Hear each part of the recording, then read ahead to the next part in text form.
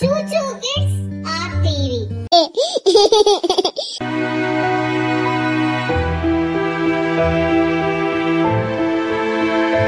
There was nothing but blood all around and no trace of any egg at all. He was highly grieved because now he would not get even one single egg. His life was going on smoothly with one egg a day, but now, he himself made his life miserable.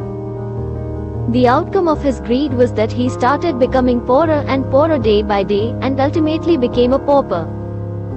How jinxed and how much foolish he was. So, the moral of the story is one who desires more, loses all.